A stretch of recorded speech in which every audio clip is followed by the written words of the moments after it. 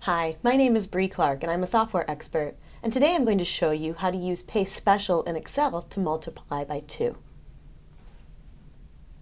First, you want to put the number 2 in a cell. This will be your factor for multiplication.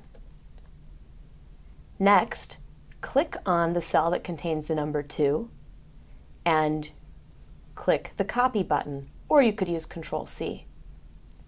Then select the range you want to multiply by this number.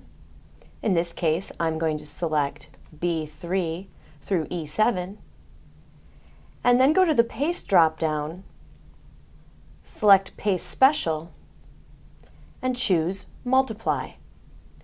When you click OK, all of those numbers get multiplied by 2.